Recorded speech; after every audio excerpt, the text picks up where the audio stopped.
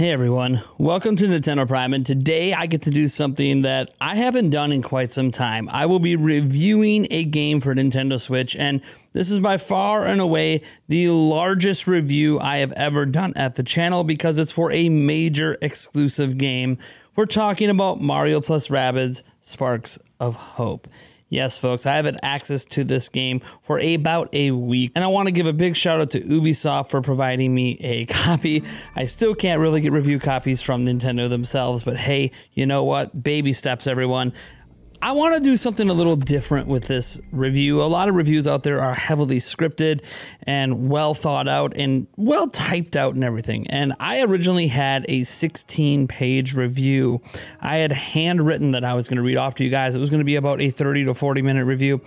I decided to scrap it, even though I put so much effort into it, because it just didn't feel like Nintendo Prime. It didn't feel like the kind of content we do. So I'm going to focus instead on what I like and don't like about Sparks of Hope. And we'll start by me just giving a general thought out opinion on this compared to the only game I think it's fair to compare it to, Mario plus Rabbids Kingdom Battle and the associated DLC, right? This is a sequel, but it's a sequel that doesn't really care that the first game exists. And I find the fact that it doesn't care that the first game exists to be a little bit unfortunate. Not because the changes to the gameplay are negative, and we'll get into that, but because I'm not sold that Sparks of Hope is a better game than Mario plus Rabbids Kingdom Battle. Now, that doesn't mean it's still not a very good game and not one that I didn't thoroughly enjoy, but it definitely is a game that I might prefer the original more. That being said, let's talk about Sparks of Hope itself. So first off, it took me just over 20 hours or so to get through the main quest in the game. There is much more gameplay to do that. I would say if you are 100%ing this game, I think it says I'm somewhere around the 67% completion. You guys see it on screen right now. I do think that this is probably about a 30-hour game. Now, it can get even longer. There are 3 difficulty settings. I did about half the game on difficult, half the game on average, and then I did the very ending on easy. I went back and replayed the ending since then on more difficult settings, just because I wanted to make sure that I actually saw the ending of the game and before I talked about it, because I can already talk about how difficult the fights are. I could talk about the challenge. I could talk about some of the unique aspects. The final fight in the game in particular is absolutely wild, and every single character is involved in that battle, and it is insane. Now, I will say I'm going to try my best not to spoil a whole lot about the game. I don't want to give you a whole bunch of deep dive story details, especially since a large chunk of the story really happens at the end of the game, which is kind of crazy how you can find out little bits and pieces about each planet that you visit. There are 5 total planets plus a bonus, well, I don't want to say a bonus world, but it's the final area. But in dealing with those stories, you just learn a lot about the individual stories of the characters that live on those worlds. You don't really learn a whole lot about the overarching story, because, I mean, the game begins where Cursa just shows up and wrecks face, and people note, hey, where the heck is Rosalina? That's weird that Rosalina isn't there. And again, I'm not going to give any story spoilers, because, yeah, Rosalina plays a pretty big role in the story, as I think almost everyone suspects. After all, this is a game that's crossing over essentially with Mario Galaxy.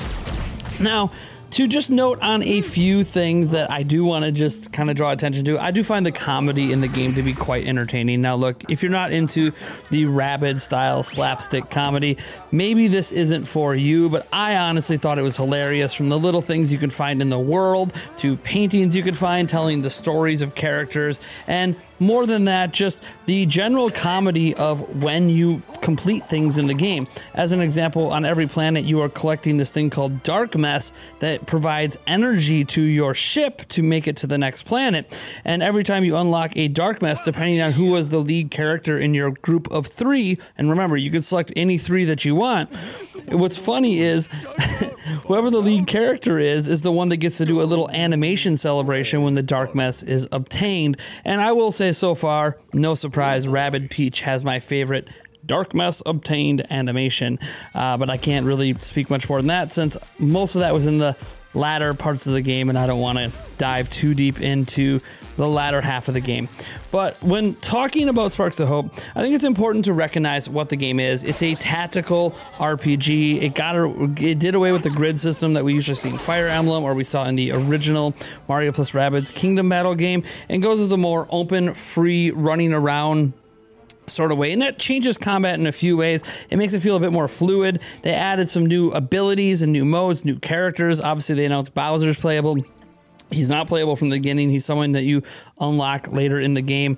And they obviously added these spark abilities, which eventually you get to add 2 sparks to each character. And they add different abilities, electric attacks or AoE damage attacks, area effect attacks.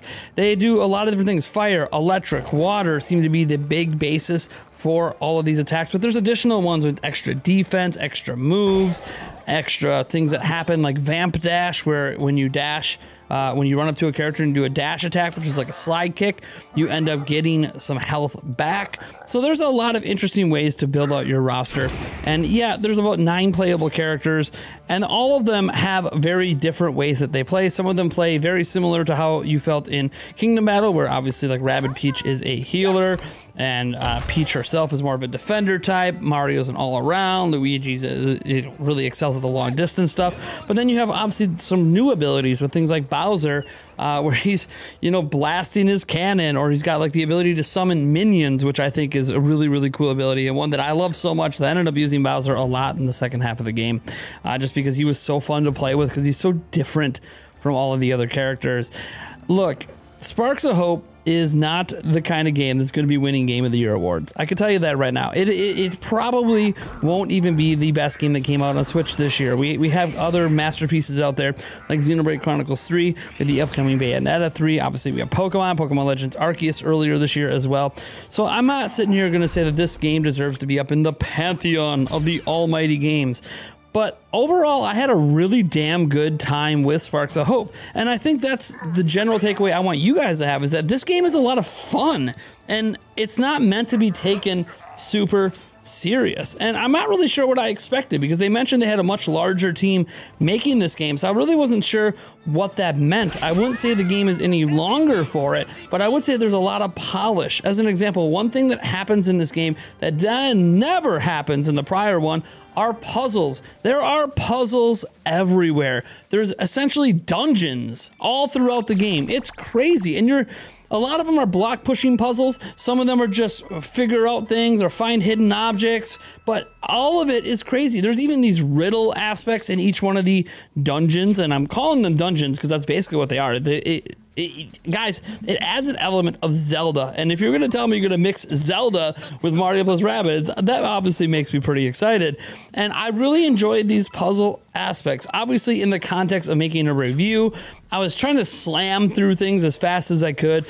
And one thing that I don't think a lot of reviewers talk about when they're doing that is you're not playing the game the way you normally would. Guys, I would normally not drop 30 hours into a game in a single week like this, at least the way that I did it. Maybe I would have did it naturally, but I wouldn't have been progressing at the pace that I was, as I was concerned about getting through the game to make the review.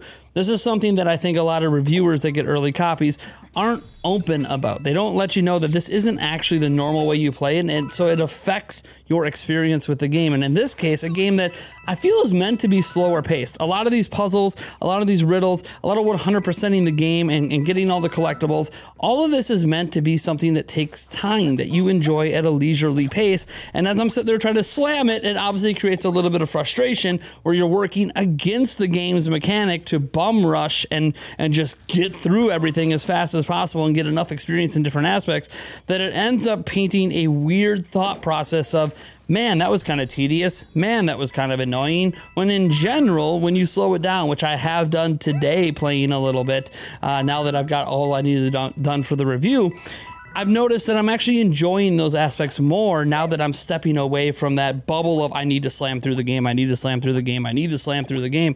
Now that I'm stepping away from that, I'm actually finding these aspects much more enjoyable than I did in my original written review. So overall, the big takeaways are that Sparks of Hope is really damn good. It may or may not be better than the original game. That's going to come down to a lot of personal preferences and taste. It has a lot of polish, has a lot of Zelda-like puzzles that are really exciting.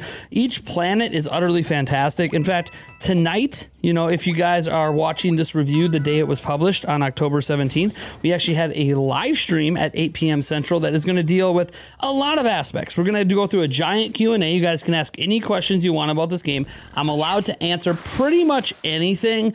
What I can't do is show you anything beyond World 3. We're still under an NDA. So even in this review, I couldn't show anything beyond World 3. That's why I had to be not careful about talking about the second half of the game besides spoilers, but more so worried about showing aspects of it. But I will be able to show you things from the first 3 planets tonight. So, you know, we can go through some of the examples we're talking about here during this review of some of the side quests and the Zelda stuff. A lot of the story stuff I've already done. So the good news for you guys is it's not going to really be a spoiler stream because all the story stuff pretty much already happened in these 3 worlds, because I'm not going to start a new file for you guys. I feel like there's a bit of a fluff at the beginning, a bit of a slow start, but it's a needed slow start as it slowly introduces how to play this game to new players, and games have to do that, right? You have to consider new player bases.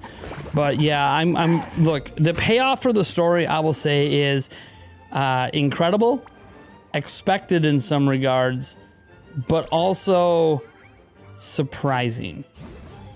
Again, I can't spoil much because I don't want to ruin the game and ruin the experience for those of you that are going to play.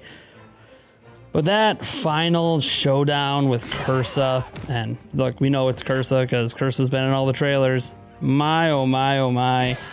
It might be my favorite battle in Mario plus Rabbids ever between either of the games. And that's saying something since I heavily enjoyed the musical battle in the first Mario plus Rabbids Kingdom battle. But to have something top that and top that in the way that this battle does it is utterly incredible. And I highly suggest when you're doing this battle, please don't skimp out and do it on easy mode. I would say play it on the difficult setting or average if you're having a problem with it. Look, this game is intended to be played on the average difficulty, and you can tell because there were even some battles I struggled during average. But when you're playing on difficult, look guys, it's a strategy game. And it's going to require the right team in every battle. It's going to require the right strategy in every battle, and expect to fail a lot when you're playing on the difficult setting, because while you might plow through the first couple of worlds, once you get to World 3, 4, and 5, things get so much more difficult that you can't just pick your favorite party members and go. You're actually going to have to pay attention to what sparks you have. You have to pay attention to what level your sparks are, because you can level them up by feeding them little star bits that were from Mario Galaxy. Dude, this is a lot of fun. And it is something that I'm going to be continuing to play, at least for a little while here, as I kind of want to 100% this game. And I wanted to do 100% for the review, but it became pretty obvious early on. Plowing through something for a review wasn't going to get me to the 100% status I wanted, but my opinion isn't going to change whether I 100% it or not, because I get it. I get what this game is. I get how enjoyable it is. As for any negative aspects to it, look, it's not going to be a game for everyone. I don't really have anything in particular negative to say. There is one weird thing, and I harp on this a lot, and I'm probably the only one who cares.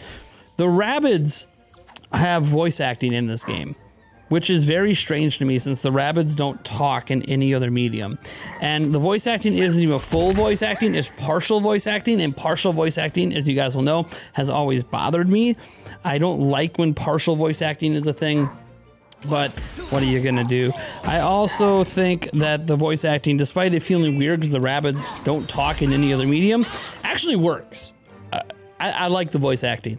I will say there are 2 fully voiced characters, that being Beepo, your little robot companion, and Genie, which is a robot companion that Beepo created that's supposed to be an AI for your ship. And they have a lot of banter throughout that's utterly hilarious as they start to form human emotions and do these weird things. It's honestly very clever, and whoever wrote the script and did the voice acting for those characters did an utterly fantastic job. There's some of the more entertaining aspects of the game. Just listening to their banter, it's really wild. Anyways, guys, you know, I'm not going to give this a rating. I'm just going to say, should you buy this game? If you enjoyed the first one, absolutely. If you thought the first one looked cool but you missed out on it and you think this one looks cool as well, Absolutely. If you're not into strategy RPGs, then yeah, probably not for you regardless. Anyways, folks, I am Nathaniel Rufflejans. This is my review of Sparks of Hope, and I'll catch you guys in the next video.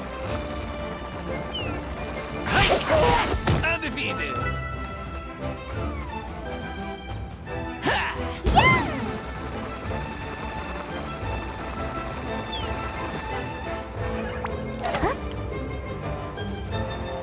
It's all